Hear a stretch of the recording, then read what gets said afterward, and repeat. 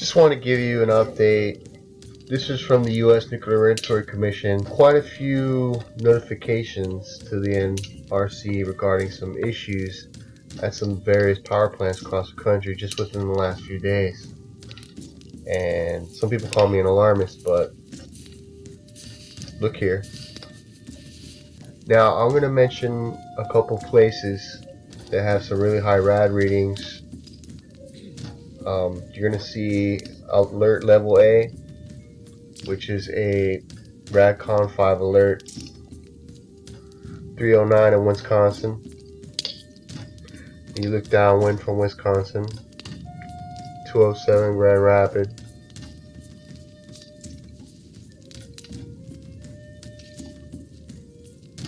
Now, people say, oh, NETC, all their rad readings are high. Okay, I can get you. Their rad readings are higher than it should be on some of them. Now, how I look at it is, let's not pay attention to the number. Let's look and see how much they're increasing to where they were before. And if you see a pattern, follow the pattern. 321 Indianapolis, 542 in Louisville. I haven't seen it that high. 286 Lexington, 208 in Covington, 458 West Virginia, 300 in Tennessee,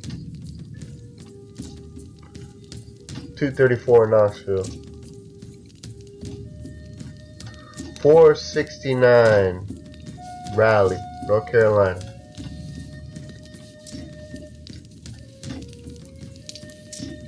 173 in Wilmington, 295 in Augusta. This is good for you to see, the jet stream and the wind patterns. Let's get a look at this for a moment.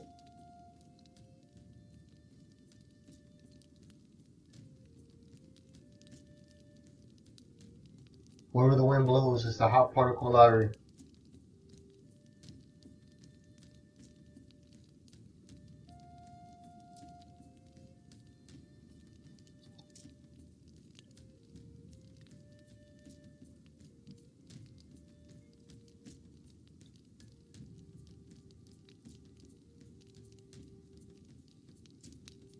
There's 3 hurricanes or so out there. Are they going to head for Japan?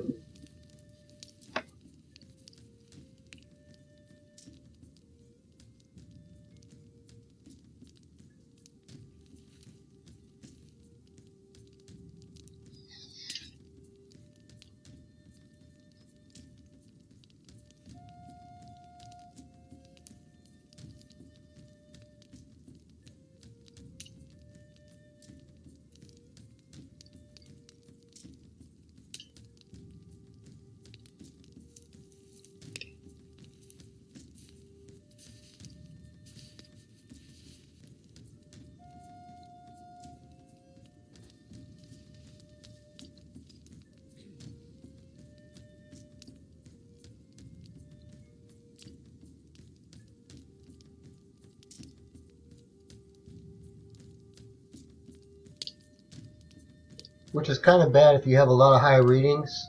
And I think what's going on is, you see the circular motion almost here. So the contamination that's here is circulating today around the Midwest. And we had a really high rad reading here. And I've tended to see that, where you see wind kind of get those little patterns, you're going to get more buildup of higher rad readings anyway.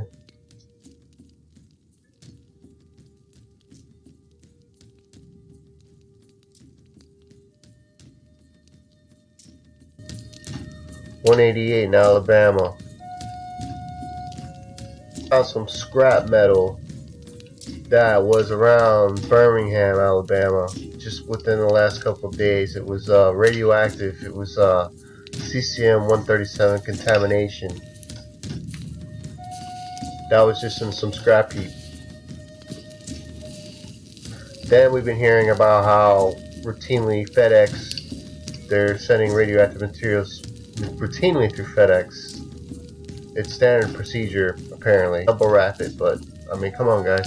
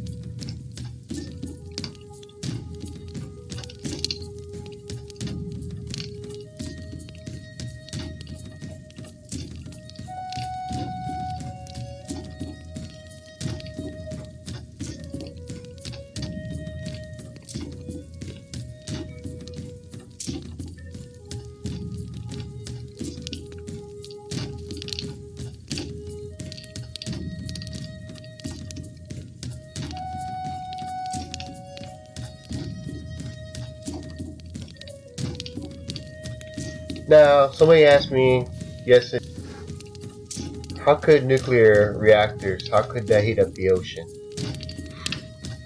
Now, at Fukushima, we have 3 coriums into the ocean. And these coriums, they're hotter than the sun. They're releasing particles into the ocean that are 4,500 degrees. So I am not really surprised we've had the ocean go up just recently within the last few years because of Fukushima.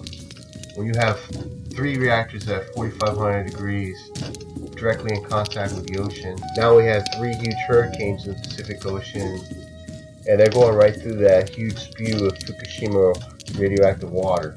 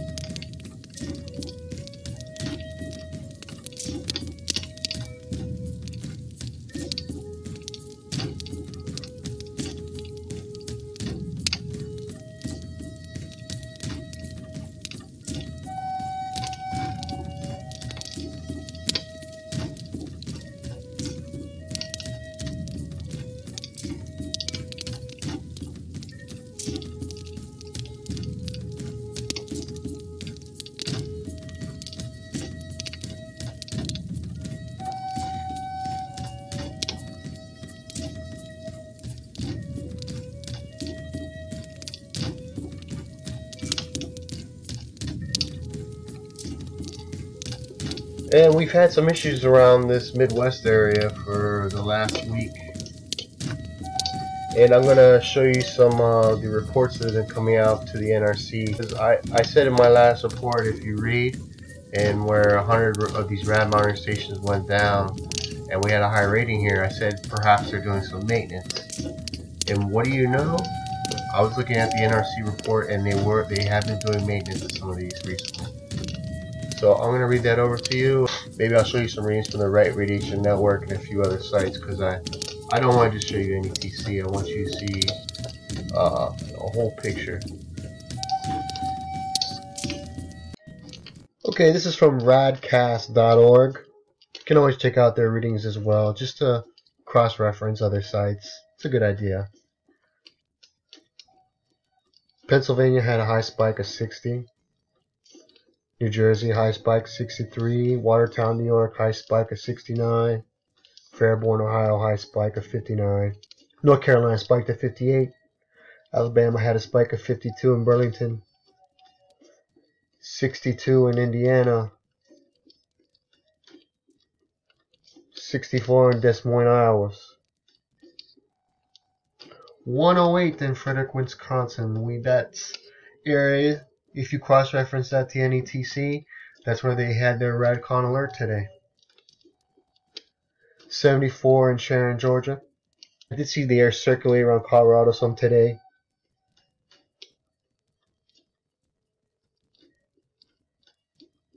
St. Jordan, Utah had 78 spike. Arizona 78 spiked in Tucson.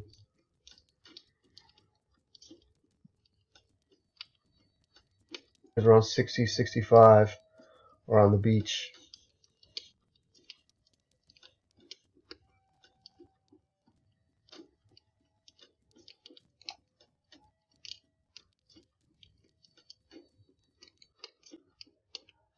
Here where you have this 30 uprising on radiationnetwork.com.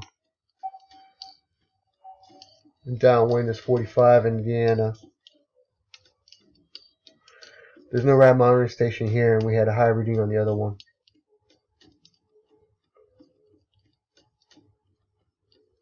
I saw this around 56 just a couple minutes ago.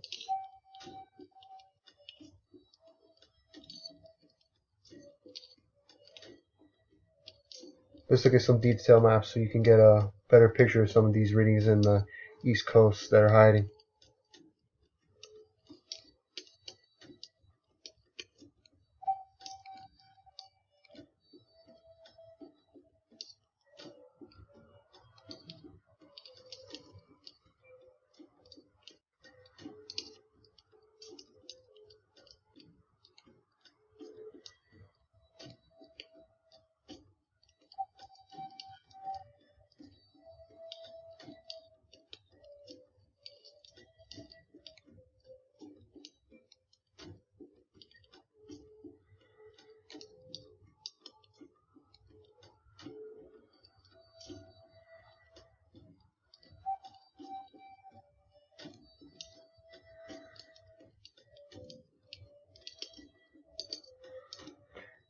They had a monitor that's down in Pittsburgh. They had a really high rating there. In Pittsburgh, they had a really high count here, about 68 or 88. You couldn't tell it was hidden behind here. Now that rad monitoring station is disappeared. And if you notice, see over here, even when you get these detail maps, they're not showing you some of them hiding.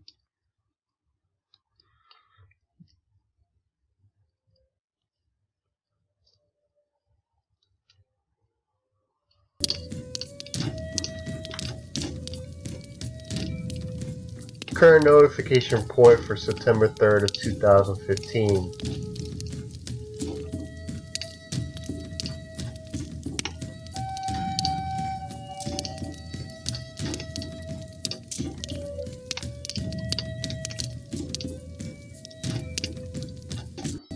We had a safety equipment failure.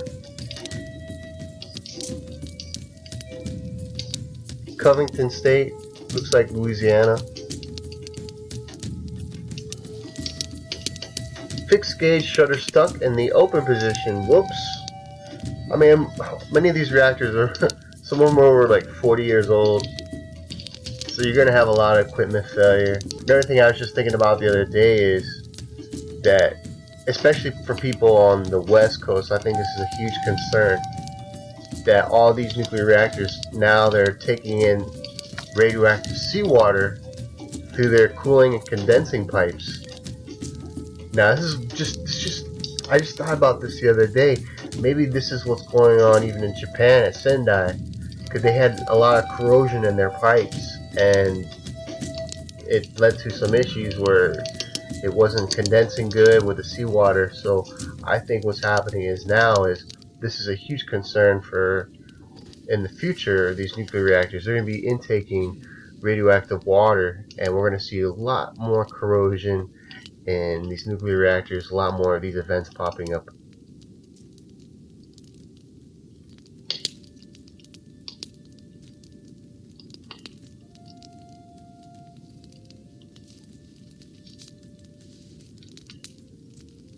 So it wouldn't close.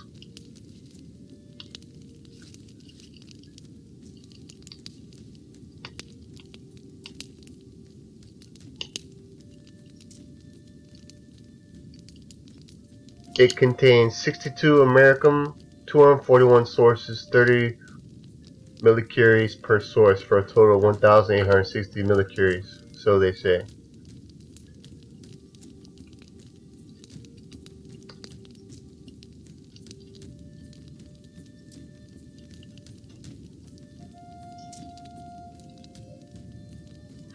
Now here's in Illinois.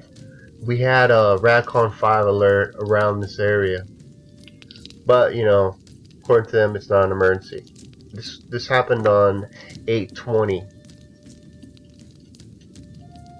and we've had the last update since 9/2. It's a power reactor in Illinois.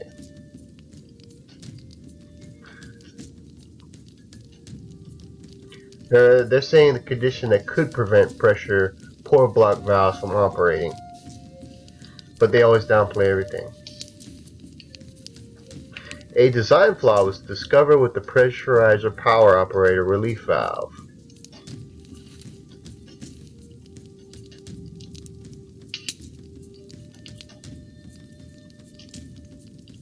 So a valve wouldn't close again.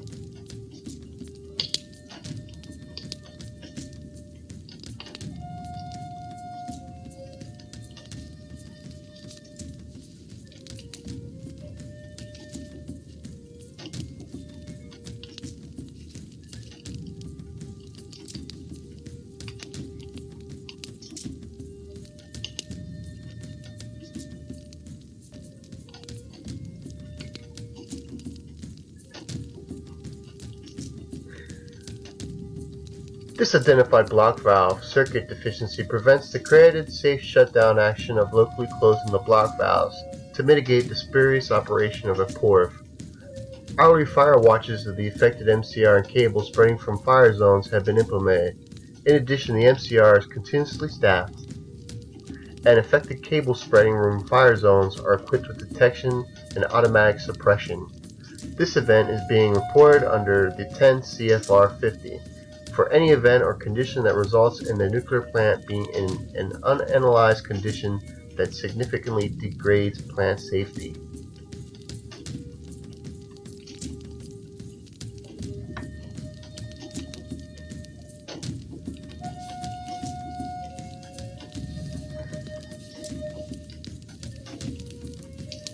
But, you know, they notified the NRC, but I'm sure the nose didn't tell you anything.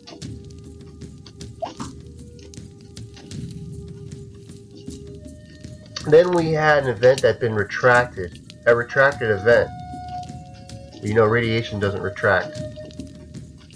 It expands and burns for thousands of years. Hotter than the sun.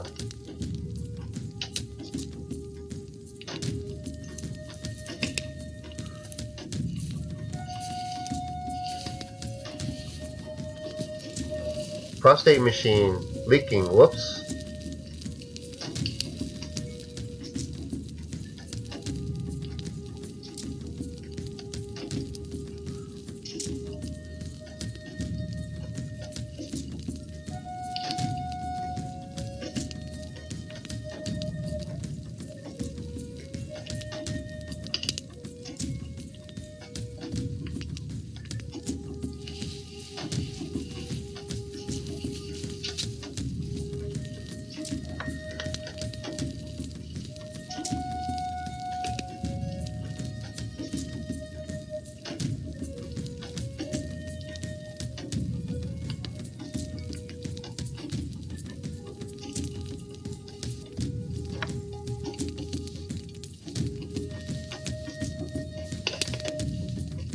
Containment in an uncontrolled area for that contamination from a leaking BA-137 generator was discovered in a shed at the University of Tulsa.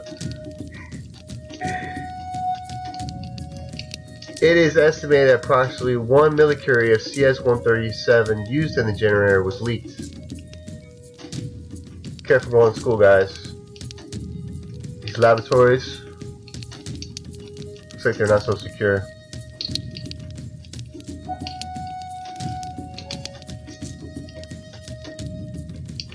The contamination occurred between October and November of 2014. So it's been leaking for over a couple of years. They discovered the generator leak at the Texas facility in May of 2015, but only recently informed the University of Tulsa. The radiation safety officer at the University of Tulsa surveyed the area on 8/25 and obtained count rates as high as 100,000 CPM inside the shed. Are you freaking serious? Contamination was also found outside the shed location. Yeah, they're not telling you that number, are they?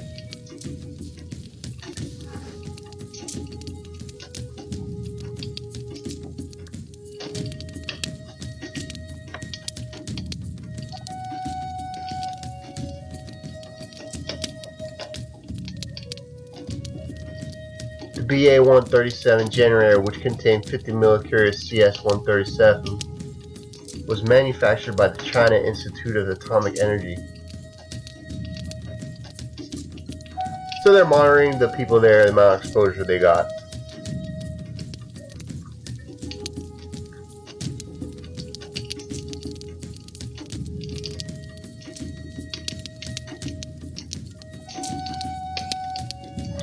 A port was used to inject radioactive tracers into the material to study its behavior in the flow loop.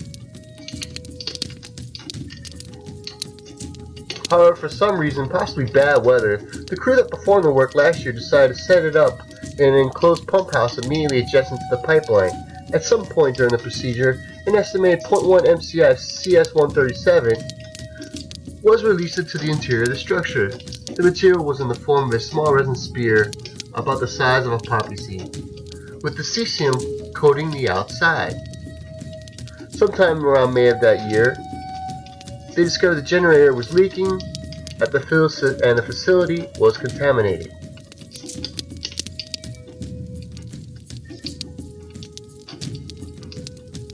After finding the contamination, they decontaminated the area using adhesive tape to pick up the material. So that's how they decontaminate a radioactive area, is with some adhesive tape. Thank you very much, adhesive tape.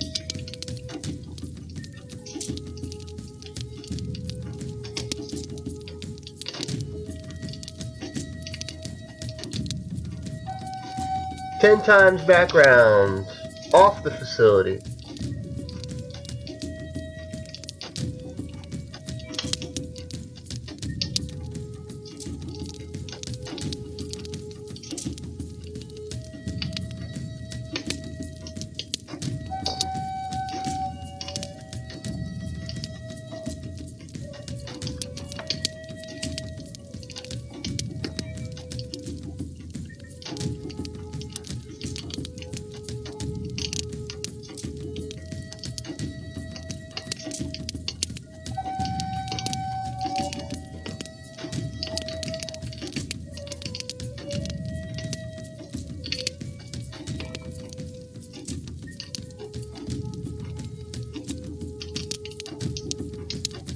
Now here's a planned maintenance in Illinois.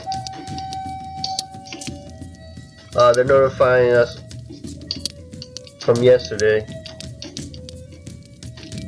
A planned technical support planned maintenance activities will commence today, September 2nd, on the Quad City station.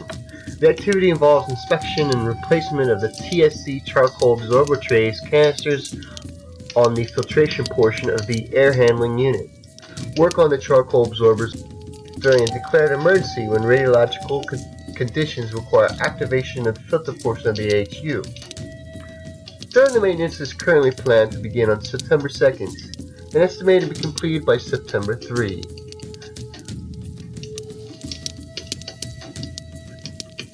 Since restoration from this maintenance activity is expected to take longer than the required activation time of the TSC, so we're going to have an extended period of time where they're going to be releasing radiation.